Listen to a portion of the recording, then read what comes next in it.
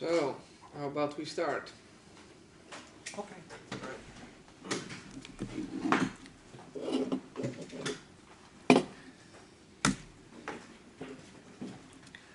I'll do a short one on Nextcloud, but I think a lot of you might have been in other talks where I talked about Nextcloud. How many of you need to get the basics of Nextcloud, if any? One? I'll do it quick then. And then I'll talk a little bit about encryption, and then I'll go into the requirements of our end-to-end encryption, the design of it, and the roadmap of where we're going. The design being the fun part. So quickly, Nextcloud. Private self-hosted file sync and share, written in PHP, run it on your own server, runs on any LAMP stack. A lot of apps, it's very extensible, not only on the storage side. Nextcloud supports external storage, so you can use a NAS and mount it into Nextcloud and make it available. Object storage, FTP, but even Dropbox, Google Drive and other stuff you can mount into Nextcloud. And then you get at your files via mobile apps for Android, iOS, and of course via the web browser. And it's all open source. Audio video chat, somebody asked me about that today, so that's a relatively new feature, Nextcloud 13. And it's essentially, it's WebRTC based, so in a browser you can join a call with multiple people.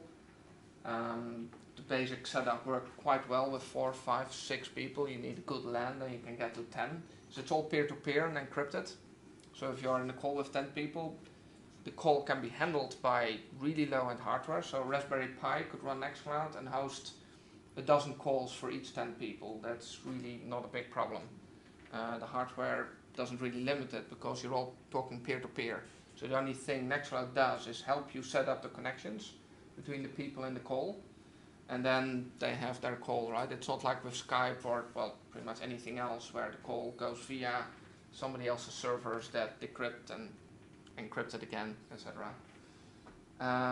We have mobile app for it as well, which has push notifications, if you have the right setup for that, which in practice means if Frank now goes on our cloud.nextcloud.com, our company Nextcloud installation, and clicks on my face and says start a call, my phone will ring. That's where we are today. That's pretty cool, I think. That's fully decentralized conversations. You can send a public link to someone, they can join the call as well. And again, all of it is open source. Run it for yourself. And chat, it's not yet in the mobile apps, but it is in the web interface, so you also can have chat channels with, well, multiple people as well. So it's a pretty nice new feature that maybe you weren't aware of. Now you are. Okay, I have a bit of a fun way of putting Nextcloud in perspective that I wanted to try out on you guys, see what you think. How many of you know these guys? Everybody who is a little bit above or around my age, fair enough. So these guys invented kind of the network drive. And that was a big thing in the 90s when they figured it out. As well as like users on a network. So what you have here, all these computers that are connected on a network, you have a user directory, etc. These guys came up with it. And it was like a big boon for productivity in companies, right? It was pretty cool. 1993, I looked it up. And it's like the network drive 1.0, right? You have the user directory, you can work together. It's one single company-wide drive that you all share. That's effectively what it is. And then the IT department, they can like really say like, okay, this person has access to this folder but not this subfolder, and it's like really granular permissions. Again, it's great for productivity. And then these guys came. I think everyone knows them, right? The way I see it, it's kind of like network drive 2.0. Yeah? Instead of you have to be on a company network in the company building usually, you can actually just sync your files to your laptop and work on it even when you're not connected or even when you're at home. So it's really a step forward. It also takes away some of control from IT, because the IT department can no longer set all these permissions because people just share this themselves. Now obviously this is also how Nextcloud does it. And it's mobile, right? Not just on your laptop but also on your mobile phone, which is really cool. So you basically get another productivity boost, in part because suddenly work starts to encroach in your private life. But yeah, that's how it is these days. And then these guys came. They made essentially another step, call it the Network Drive 3.0, which gives you all the same benefits, but you can actually collaboratively edit documents in real time with other people. And they added chat and audio and video calls. Now you guess why I talked about the fact that we have that in network, in Nextcloud, because we're working towards something here. And again, just like Dropbox, by the way, this was mostly for home users. I mean, you can use, of course, the Google stuff in a company, and then companies, universities do, but it primarily started as a home user technology, which is, you know, a limitation in some ways. Now, I'm not saying we're anything like the other guys, because they're all a little bigger than we are. But of course, the difference with what they do and what we do is that in our case, it's self-hosted, and you as a company or an individual are fully in control. You can do roughly the same things. We're working on the stuff that's missing, but you know, you run it on your own server. That's one way of looking at Nextcloud. I'll skip the other fun stuff. I like to make a comparison with how well Nextcloud has done, but how far we still have to go. The flat red line is us. It's just on. Yeah, I mean, this is nice, right? People go like, oh yeah, you guys have overtaken like the other, like even like Ignite and Acelian and a ShareFile. That's from Citrix. That's like a big company, right? And if you see a little blue line, like we've steamed past them, at least in terms of interest on the internet, which is Google search. This what you're looking at. So, you know, that's cool, and we're proud of that, but, you know, these are our targets, right? These are the guys that we're trying to replace, and, you know, we still have a long way to go. As in, we barely got started. So, anyway, that was Nextcloud. If you have any questions, obviously shoot. If not, then I'm going to go into the fun stuff. Fun? All right. Excellent. Encryption. Why do you do it? How does it work? Or where is it? So, the whole point, of course, of encryption is to make sure that your data cannot be intercepted or seen by others. Yeah, in general, it's often important to have a threat model, which in crypto or security means like a description of what it is you're trying to protect from. And we're going to talk about different kinds of encryption in Nextcloud, because different kinds of encryption protect you from different things, different dangers. And it's really important, if you talk about security in general, that you identify what are you trying to protect from. Most of us can probably protect quite easily from, for example, an insecure Wi-Fi network. Just use HTTPS and SSH and VPN. If, on the other hand, you're trying to protect from the NSA, good luck, because there's not much normal human beings like us can do to really protect from them. And a very different game, and you need completely different tools. If you want to protect yourself really from the NSA, get rid of your phone first. Try to find one that you can trust. There aren't a lot, if any. I mean, Tor is really the absolute minimum you need for any communication. And honestly, I would just stick with a command line, because a browser is just bloody dangerous.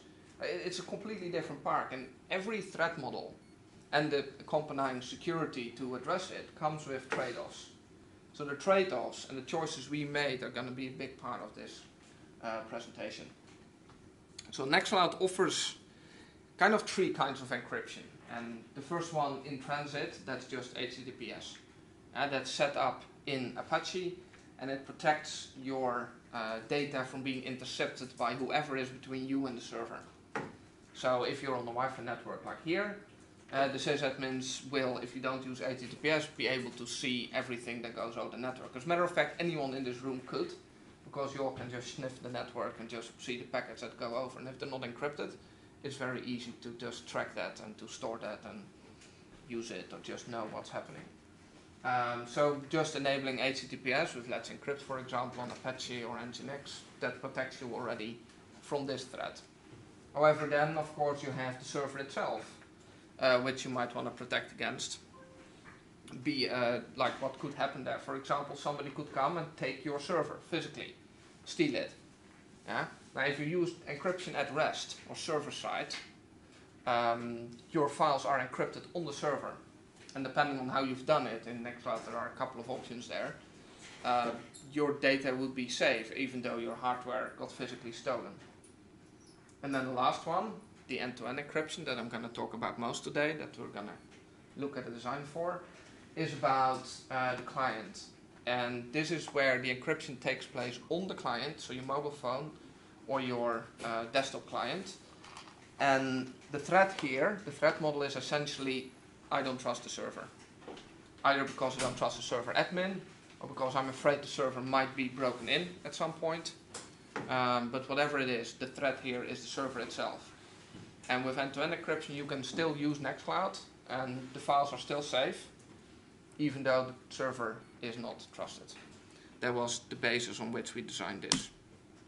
So, recapping it a little bit, the in-transit is a pretty standard thing, I think you all understand.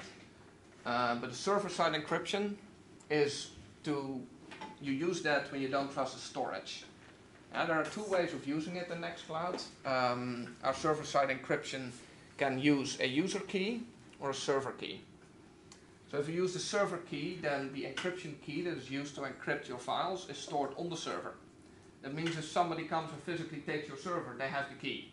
The fact that the files are encrypted doesn't mean much if the key is on the server itself. This is obviously putting like the key to your safe on the safe. Doesn't really help much. However, if you use external storage, as I mentioned earlier, you can use the FTP drive or Amazon S3 for storage. So then the key, which stays on your server, is on your server, and your physical server still, you need to trust it, but that Amazon storage will only ever see encrypted files. So actually the server key encryption is very useful if you use external storage. So you don't need to trust the storage itself, as long as you trust your server. Yeah? And we also have user key that you can use. It's a bit slower, it gives you a bigger performance hit, and it has a couple of downsides with sharing. But what it does is it creates a key for every user that's unique for the user. Then it encrypts the key with the user password. And then stores only the encrypted key. So as long as the user isn't logged in or hasn't given his password, and let's say for example the server is turned off and somebody steals it, then all they'll find is encrypted files and encrypted keys to decrypt them, which they can't do anything with. So in that case, even the server itself would be safe if it's physically stolen. However, if somebody would manage to break into a running Nextcloud server that uses user key encryption, they can observe what is happening, and if they're in there for a day or a week, they would be able to get at some point, you log in, and note that your client, your desktop client, logs in every 30 seconds to check for new updates. Yeah, they would see you log in, they can then find the key in the memory of the server, not saying it's easy, but it's possible, and at that point they have the key and they can decrypt the data. So a stolen server with user key encryption is safe. But a long-term breach in a running server is not. This is still a scenario where server-side encryption doesn't help you. And that's why we develop client-side encryption. No matter what happens to the server, even if you don't trust a sysadmin, even if somebody breaks in and is in the server for a long time, your data is safe. That's the whole threat model and the whole goal behind it. Yeah, so an undetected breach or an evil sysadmin. I think a lot of you are sysadmins. There are evil ones, really. Now, I mean, just think of the scenario. You're a big company, a multi-billion-dollar company. You're on the stock market. Every quarter, you're releasing financial data. Somebody who has access to that data can quite easily, buy stock, sell stock, and then earn a bit of money to the side. So obviously, as a company, most of your data you trust the sysadmins with, but this specific data might really be something you don't want anyone to have access to other than the people in the financial department. Now in Germany, the laws around human resources and privacy are so strict that we have a customer at TU Berlin. They told me that the HR department only works on paper, physical paper. They're not allowed to use the computers for CVs, for resumes, because that's private data and they're just afraid that it leaks and they would be liable for that. And they're waiting for end-to-end encryption for the HR department. Yeah, so that's a kind of use case for it. So now you know kind of why we want it and what the threat model is, so let's talk about the requirements that we defined. So we've been working on this. Depends how you look on it. Technically, we've only been working on it for about a year. But people have been asking Nextcloud for end-to-end encryption for literally forever. And like, Nextcloud only exists since 2016, but at the same time, I think a lot of you are aware that the people working on it started in 2010 on OwnCloud, right? And people have been asking us from the early days on at OwnCloud, like, we need end-to-end encryption. And the thing is, we're building a server which has this really nice web interface, yeah? Now let me be really clear, you can't have a web interface and end-to-end encryption. Now it's being sold by some companies that's called snake oil. Because a browser is, well, we call it a client, but it runs code from the server.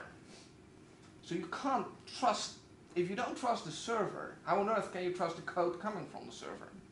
So if you would decrypt the files in the browser with code coming from the server, how do you know that that server hasn't been modified to just send a little extra piece of code that just sends the key to the server?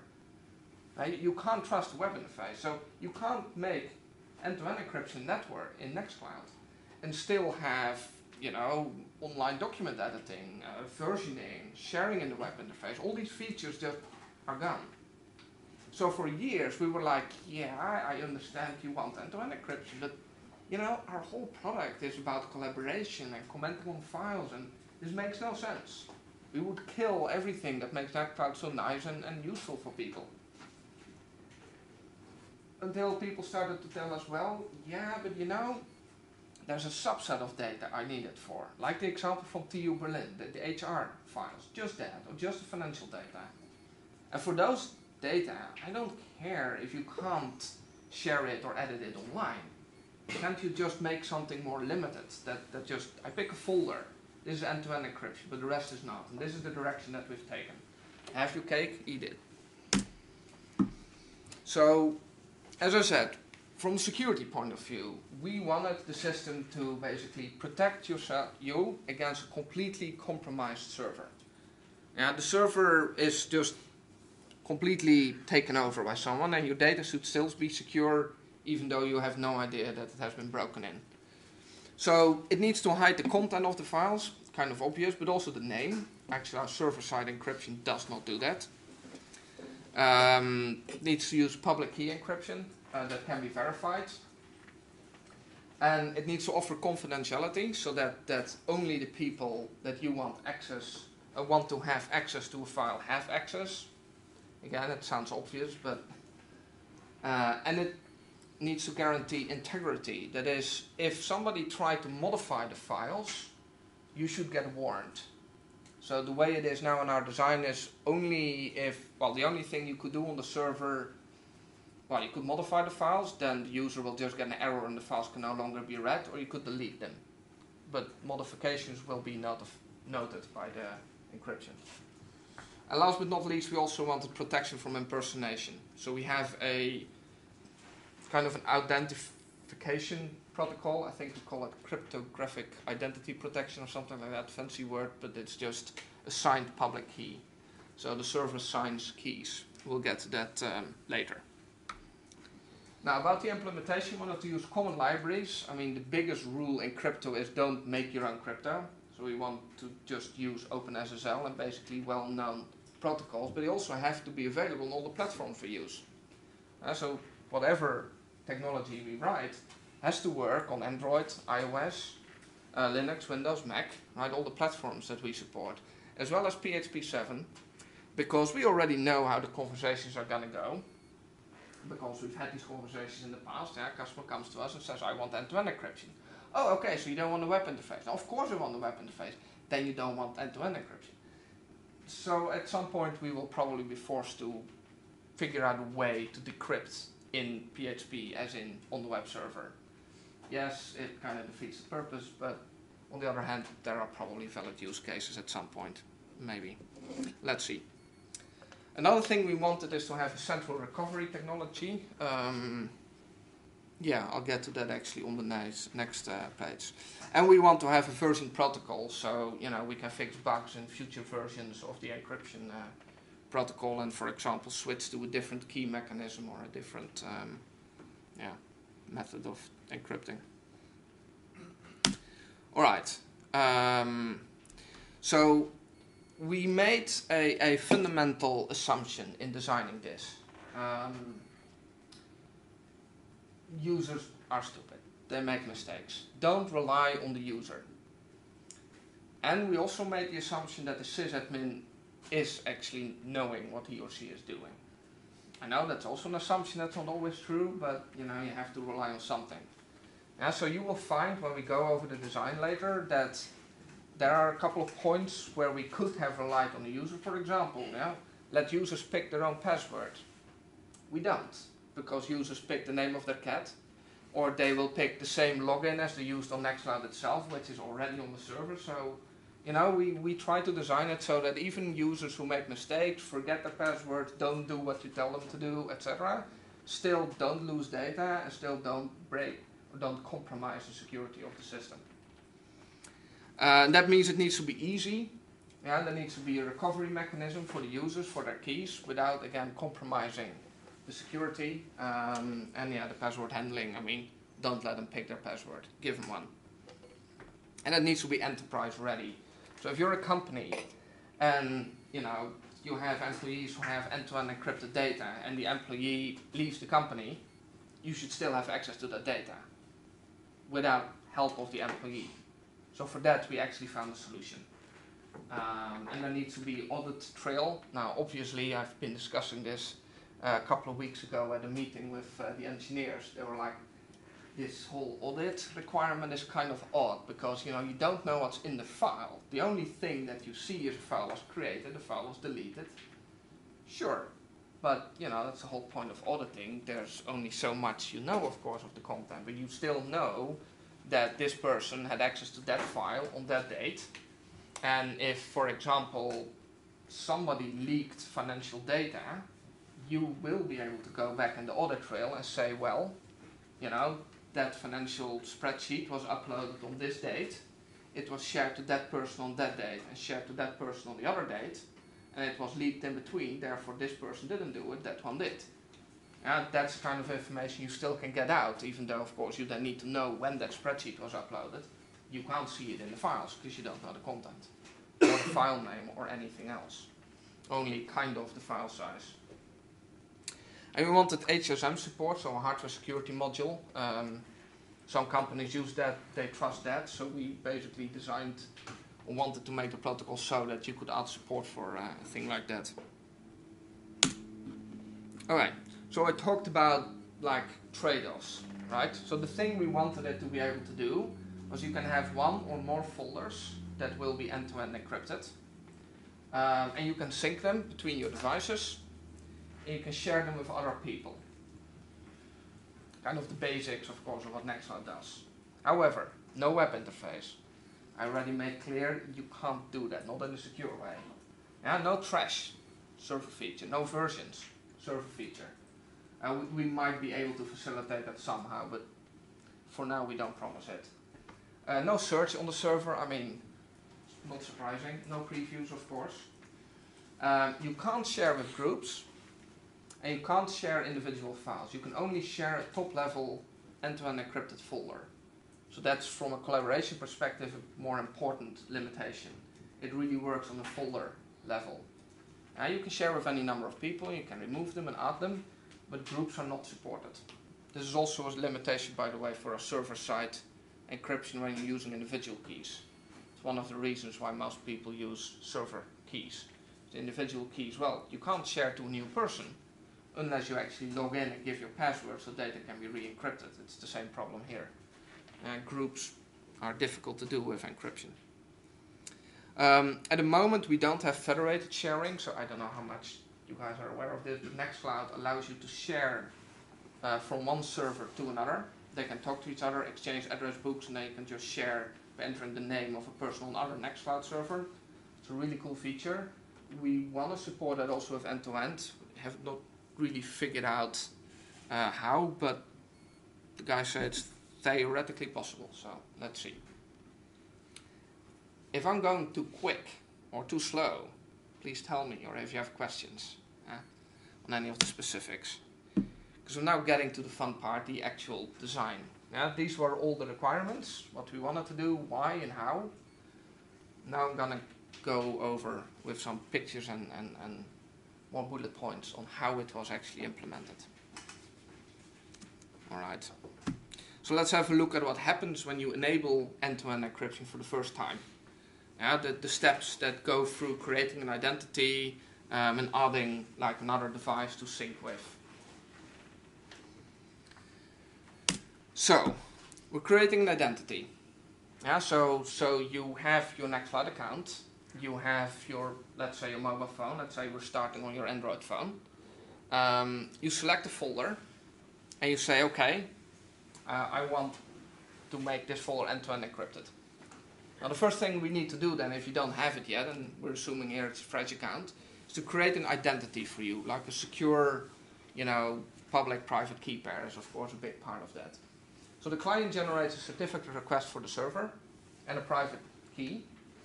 The server signs the private key certificate, and then the signed private key and certificate are stored in the device keychain. So we don't encrypt that private key on the device, we put it in the device keychain, and we assume, and Android phones do that it is encrypted. Yeah? And still your responsibility to make sure that if your device gets stolen, that your data is safe.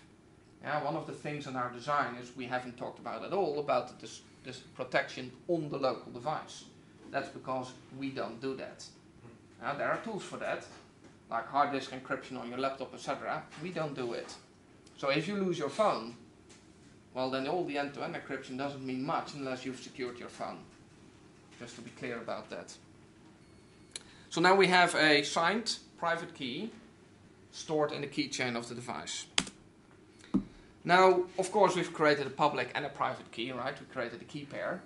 And the public key, which was also signed, we're gonna upload to the server.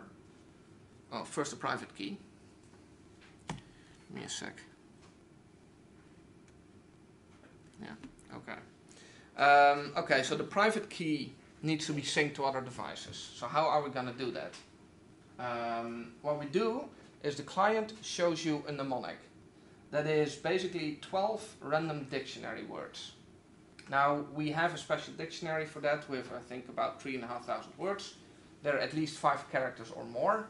They're all chained together, although we show them with a space in between. And we show the user these 12 words and we say, this is your password. Now obviously we don't expect them to remember it. We do tell them to write it down and put it in a safe place, as in a literal safe for example. But as you remember, we expect users not to do it, so we expect them not to. Yeah? We use this mnemonic to encrypt the private key and send it to the server. We also store the mnemonic on the device in the keychain, which should be encrypted. That means that if you did not do what we told you explicitly to do, you can always ask your phone and say, hey, show me my 12 words. So, what we now have is we have the private key encrypted by 12 words on the server, which means other devices will be able to download it. That's of course what we're going to do next. We're going to add a new device, and what the new device does is it downloads your public and private key from the server, it checks a certificate, and then it asks you for the 12 words so it can decrypt the mnemonic. Now let's say you pick your laptop, so now you grab your mobile phone, you say please show me my 12 words, and you type them in.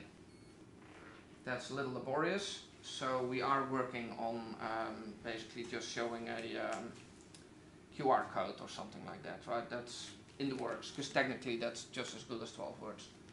But for now, you'll still have to type in the 12 words. So at this point then the mnemonic and the private key are saved in the keychain on the device, and you now have 2 devices that both have a private key and can therefore encrypt and decrypt data and both have your identity. And the server, all this time, only got encrypted little files that the server can't do much with. Yeah, so we're still completely secure. So now let's create a folder, set up the end-to-end encryption for that folder, add some files. So we do this in multiple layers. Yeah, the files are encrypted with AES 256. So for every file, we create a file key, and that is then used to encrypt the files. And then those file keys are put in another file that is encrypted with your public-private key pair. So that if you had, let's say, a 3 gigabyte, VM file,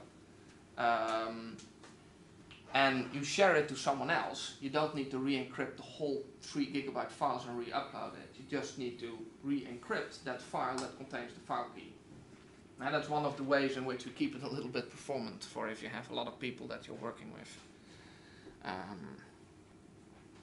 So the server will only know the number of files therefore and their approximate sizes that way. So let's show this again. Step 1, we create a folder. And you do a right click or long click on your phone and you say enable end-to-end encryption. What then happens is a metadata file is created which will hold the file keys. But there are no files yet, so we start with an empty metadata key, metadata file. And for the metadata file is a metadata key that encrypts the values in the file. And this key is encrypted to all the public keys that will get access to the folder, which at this moment is just you. Yeah. Then we use the metadata key to encrypt all the values in the file, which is basically now just like, hey, this is an empty folder with that and that name. The server does not know the name of the folder. And the whole stuff is synced to the server.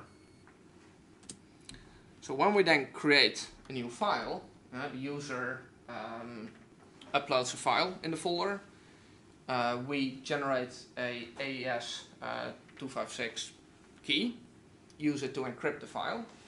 Put the key in the metadata file, use the metadata file key to encrypt the file, and upload the file plus this file all to the server. Which is what happens here. So the file is, we create a random UUID as name of the file.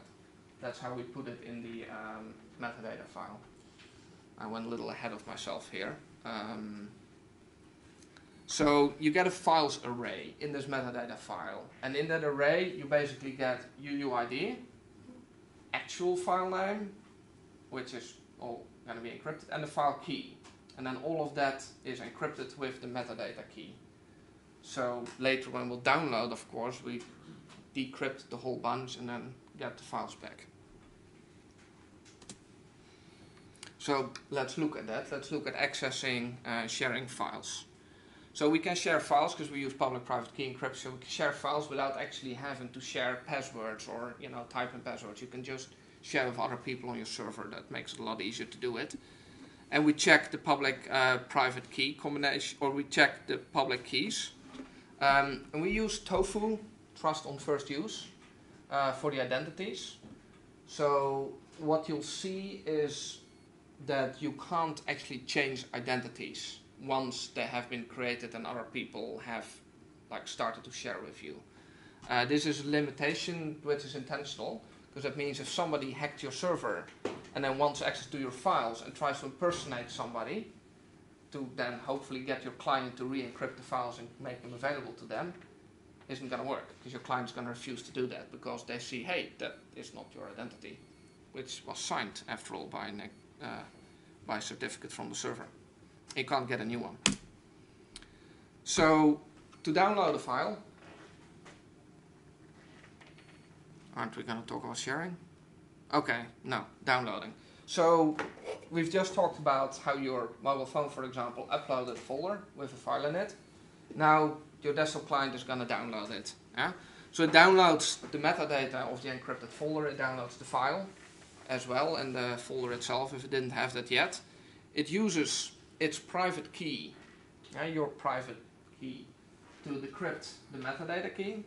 It uses the metadata key to decrypt the files array, so it knows the UUID mapping, the file name, and the file key. And then locally it renames the UUIDs, the files from the UUID, to a file name, and it uses the file key to decrypt the file. And now you have a decrypted file locally. I know it's going quick, so please tell me if I should repeat something or clarify, you know? All right. Actually, I have a question. Yes. So you mentioned Android. Did you say whether or not you have iOS support? You do? Okay. Yeah, so I have an iOS client and Android client, and then a desktop client for Windows, Linux, Mac. And the publisher and the Apple Store is TWS? No, it's actually now it should now be Nextcloud, I think. Nextcloud? I think we changed that, yes. Yeah. But don't shoot me if I'm wrong, it could be that it's still not changed. I searched for it on the App Store just now. There's a publisher TWS. Yeah, I'm not. I think our normal. It's still TWS. It's still TWS, yeah. Okay. Yeah. In fact, That still hasn't changed then. Okay. All right, fair enough. Okay, and you have to understand this is our design. Like for example, I'll get to that in the roadmap. But for example, the sharing is just not implemented yet at all, neither on the server nor on the client. So that doesn't work.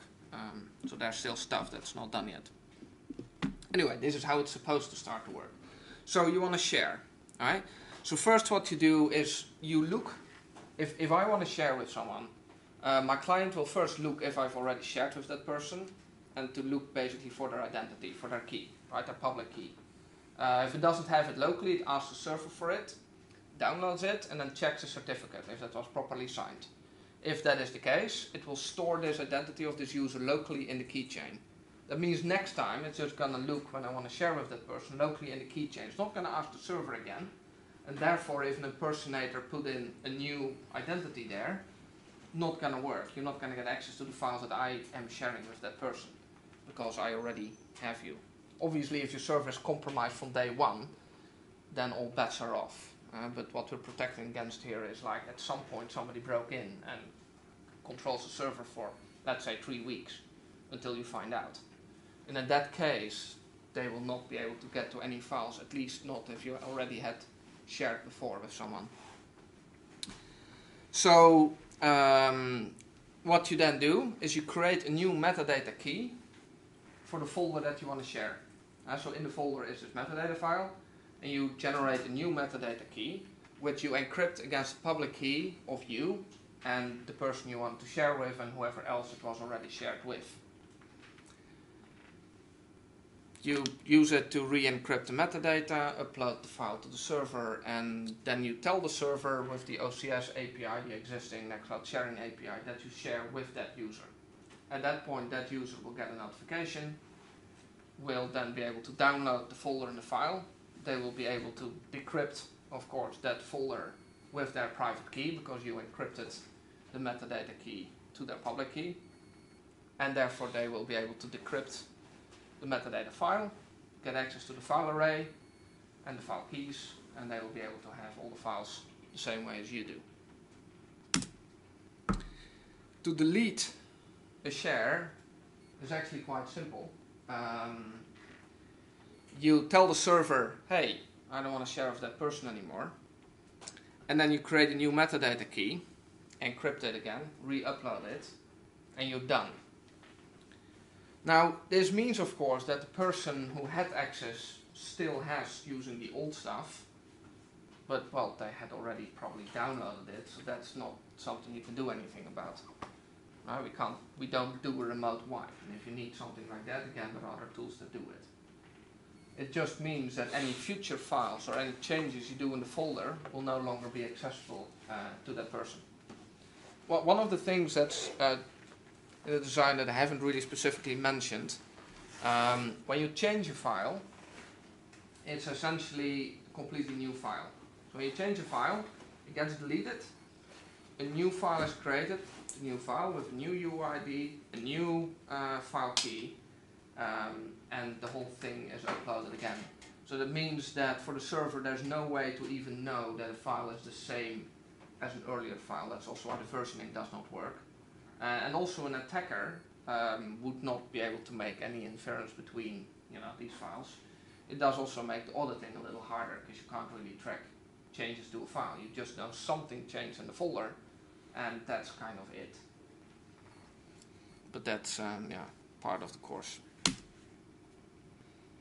So this is essentially the basic design. I mean, you've seen the creation of identity, you've seen the encryption, decryption, the sharing and unsharing. So that's all the basic pieces of it. I mentioned key recovery, so let me talk a little bit about that. As I said, we expect individuals to screw up. We expect the sysadmin to know what we're doing, what they are doing.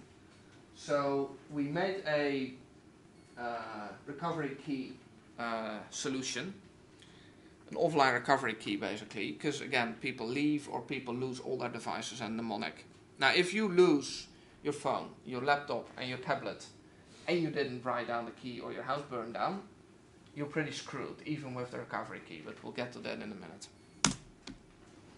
So what does a recovery key do? So the admin can enable it, and it's essentially generating another public-private key. The public key is put on the server. The way we currently envision this, that you do this really offline, and then put the public key on the server. And from then on, all the clients will encrypt to this public key as well as every other public key who they give access to. Now, to be clear, obviously the user is warned of this. So if you have a provider that provides, Nextcloud services, and they would enable this, your client will warn you, right? This is again not meant to be a backdoor, obviously. And at that point, you can say, "Whoa, wait, I don't want that." If you don't. But it's, for a company, of course, this is quite a useful feature. I can make a suggestion. Yes. If you haven't already considered it, I would suggest an escrow service to have also a copy of the repository of public keys, a separate entity. This is something any individual provider can do, right? We don't provide Nextcloud anyway. We only provide the software. Yeah. So if you're indeed a Nextcloud provider, you could indeed say to your users, we offer a recovery service, but it's put in an escrow to keep it safe. That makes a lot of sense. The key itself, to validate the key itself, prevent forgeries, prevent masquerades. When a public-private key is generated, the public key is going to be stored, used, available for use. Yes. Have a copy of the public key, not the private, but the public. Put it to another legal entity, an escrow service. To make sure that the users can check separately. That is a validated. That makes sense, yeah. So in our model, with the tofu model, so users would, of course, on the first use, they would download the key. It needs to be signed. If you have an HSM, you can actually have that sign it, which creates a pretty secure, trust relation. And it can't be changed, right? Because then again, if the provider would decide, or somebody would hack into this provider and they would want to change the key, the clients, at least of the existing customers, would refuse to do anything with that because they're not even checking for changes because they assume there are no changes by default. What version of UUID generation are you using? Oh god, that goes a little deeper than I know. Okay. Alright, so users are notified, users encrypt into this public key and you can only use it. So the key thing here to take away is it can only be used to decrypt data. Yeah? The mnemonic, if you've lost your mnemonic, as in you've lost all your devices that can show it, as well as if you wrote it down, the written down version, it's lost. And of course you could set up end-to-end encryption again, but remember, tofu, everybody you ever shared with will not accept your new encryption key. So your whole account is burned. This is like the only thing the recovery is good for is to get back the data. It's still a pretty nuclear problem to lose all your keys. That's why, of course, every device is basically a backup for your key. And you should really write it down. That does really help. The HSM actually is kind of an exception here because it can be used to create certificates securely, and it could in theory be used to create new identities. We haven't really worked this out yet, but at least in theory this could actually, if you have a company, of course, you could use this as a trusted point to create new identity, and then you could have modified versions of the clients that do check, but then check whether that has properly been signed by the HSM. And I'm going to assume that even if somebody takes over the server that runs Nextcloud, they still don't have a way to abuse the HSM. But this is something you need to set up then properly as a company. Right, so where are we and where are we going?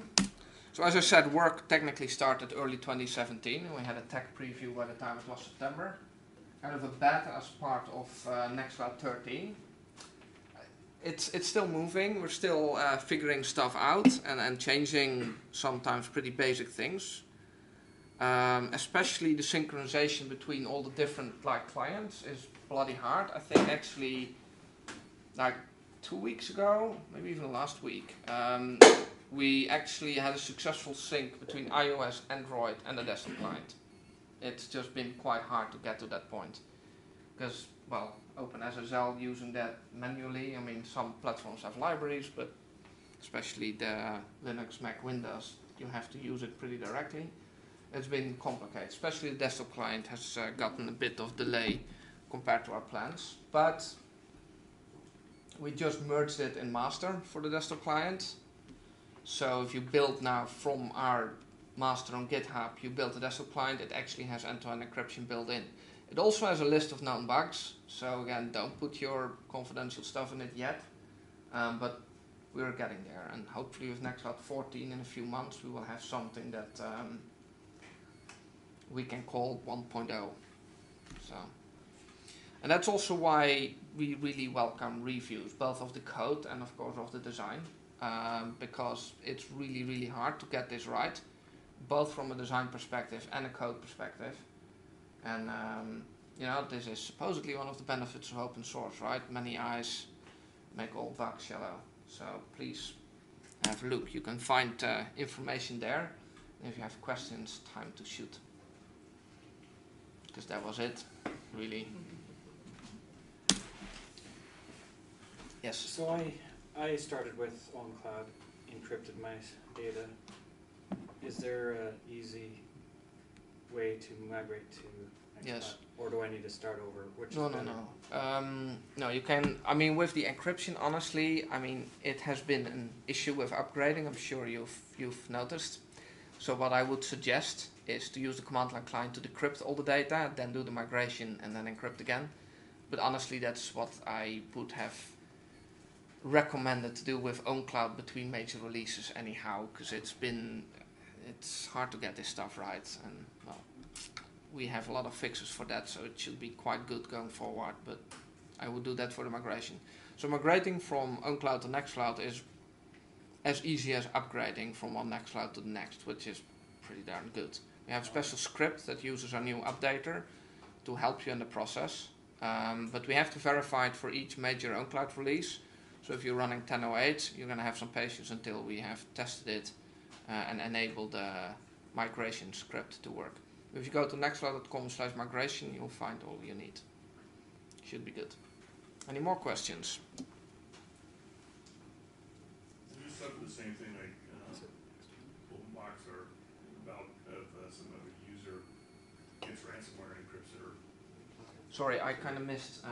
you know how a user gets ransomware encrypts all their data on their own cloud thing. That's still an issue or? Well, it's possible, of course. We have an app called very creatively Ransomware Protection, which looks at your files, and if it sees that there is one of these known files, like we encrypted all your files .txt and shit like that, we'll stop the sync process, we'll give you a warning, we'll warn the system administrator, and then you can use the older version, the versioning of Nextcloud to roll back your files. However, first of all, you need to have it installed. Second of all, we can't detect all of it because some of the ransomware does not put a specific file there, and that's the way we check. And in general, make backups, because you know, there's only so much you can do.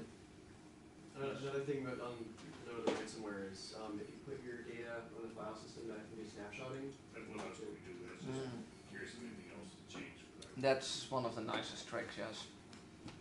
No, but that's a client thing. Yes? As I understand it, the plugins that do like contacts and calendars, they're not encrypted in any way at all, right? They're like plain No, text in a database. because of course all the clients don't support any kind of encryption, right? Like Android and iOS, they couldn't deal with an encrypted file coming from our server, and therefore you would have to then build your own calendar apps for all these platforms and your own client apps. And I'm not saying it's impossible, it's just quite a can of worms that we're not yet ready to open. You know, we are only like 35 people, you know. We can't do everything. We try to do the most important stuff that really helps, you know, collaboration and security, etc. But some things are still, a bit off.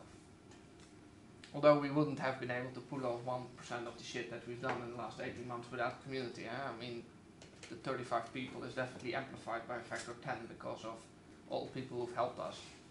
I have some fun stories to tell about some of the things there. So kudos also to everybody else who helped us pull off what we've pulled off in the last years. One of the earlier talks on security, he said the average time for breaking when the server is discovered is 205 days. So that's why it is, right? Yes. I mean, that's horrible, by the way. But I can't believe it. And then another 5 years, I think, before they actually tell their users. I think Yahoo has the record there. That's kind of like how to make it even worse. I find that really awful. Like, you just can't trust the companies who have had a breach to actually tell you about it, which is just awful. I mean, that's just putting you at even more risk. Luckily, there's Have I Been Pwned. Do you guys know that? There's Troy Hunt, is a pretty well-known security guy. He's been gathering up like data leaks from breaches, which included like passwords, etc. And basically he put up a website where you can enter your email address or a password, and if it's in any of the leaks that he has gathered over the years, you'll basically be told you've been compromised, don't use this password, and your email, go change your password on every site you use it. It's really awesome, and we actually build it into Nextcloud 13.01. So in Nextcloud 13.01, we have like settings for the sysadmin where you can say like, okay, you know, I want password from my users to be, I don't know, 5 characters and, you know, have a smiley and whatever. And there's an extra button that says check the Have I Been Pwned database. So if one of the users is setting up their accounts and they pick a password that is in the database, they will basically be told, sorry, not a valid password, pick another one. It's a small thing, but it helps, you know. And you should check it, because if you have passwords that you are reusing, this is exactly the problem, right? The moment Yahoo got breached, and again, Dropbox and others have had breaches too, then these huge lists of passwords get leaked. And what crackers basically do, the black hat hackers, is they put that in their like tables which they use to crack databases and passwords and stuff. So that just speeds up, because if it's a known password, it's going to be much faster to crack it. And just make sure you're not reusing a password that has been leaked, because you can be certain that it's in all these lists that are being used by black hats to hack into accounts. So it's quite a useful service. HaveIBeenPwned.com. Look it up. I think Troy also registered a couple of common typos, so you know, you'll figure it out. Any more questions? Yes? Earlier you mentioned the possibility of, rather than end-to-end encryption, storing per user keys on the server. Yeah, the server-side encryption. Speak a little bit about how administrators would use that as opposed to the examples you gave for the end-to-end encryption. Yes. Let me go back to that one. Yep.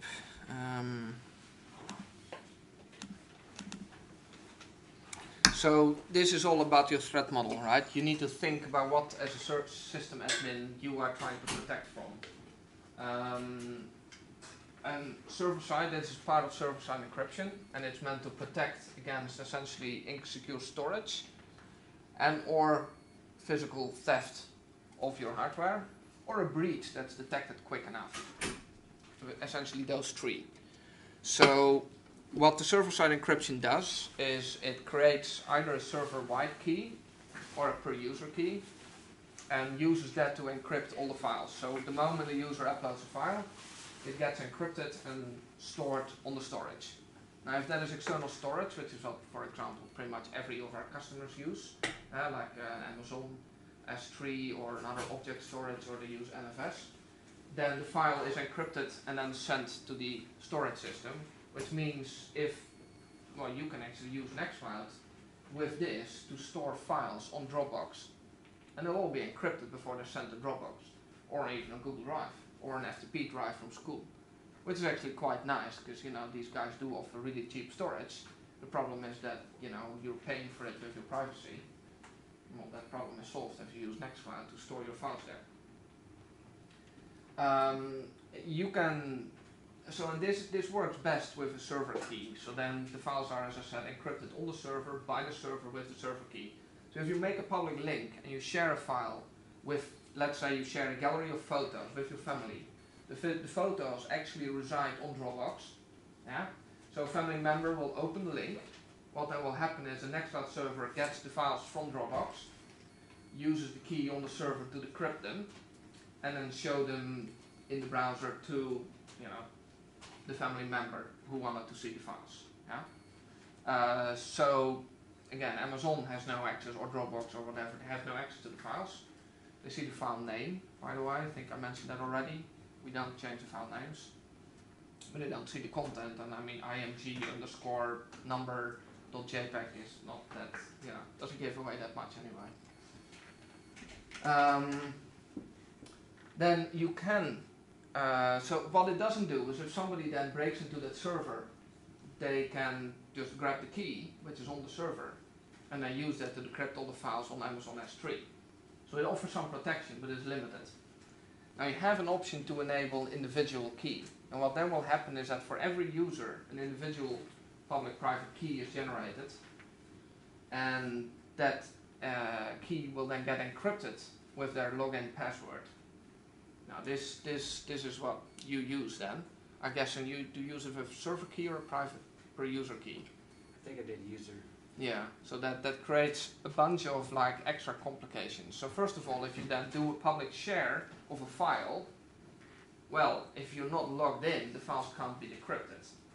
So files that you have shared via public link actually get encrypted to the server key again, because otherwise your family members wouldn't be able to see the files. So there's already kind of a hole in it. That's also one of the reasons why we just don't recommend people to use it, because it has too many complications. Another thing is, if you share with a group and the admin asks a member to the group that you're not logged in, then your files can't be made available to that new member, because they would need to be re-encrypted with your key, and your key is encrypted with your password. So you need to log in first, and then the server can re-encrypt the files and make them available to the new member in the group. So it's another pain point. That doesn't work if people don't log in or they're on holiday, and you can then say, well, I share with you, but it's not going to work. And of course, if you lose your password, you lose your key, and there needs to be a recovery mechanism, and guess what? That usually ends up to be something via the admin on the server, and there's again kind of a hole in it. So in theory, the individual key protection helps in case the server is physically stolen, because the system will be off and everything is encrypted. But there's a bunch of caveats, including anything shared with a public link is encrypted via the key that's on the server. So it's useful, but you still kind of need to trust the server. Basically, the only good use case for it, I wouldn't use the individual keys at all, because with the performance drawbacks and the complications, it's just not worth it. I would use a server-side key, and then you can trust that your external storage cannot be compromised. But you still have to trust your server, and keep an eye, because when they break in and they stay in there for 200 days, you're screwed. If you're worried about that, use end-to-end encryption. Yeah, what I would like to solve is data at rest when users aren't logged in. Yeah, well then this is good enough, essentially. And if you're using the user keys on the server, I guess then you can still use the web interface without having to use specific lines. Yes, the server-side encryption. So essentially, I mean, what happens is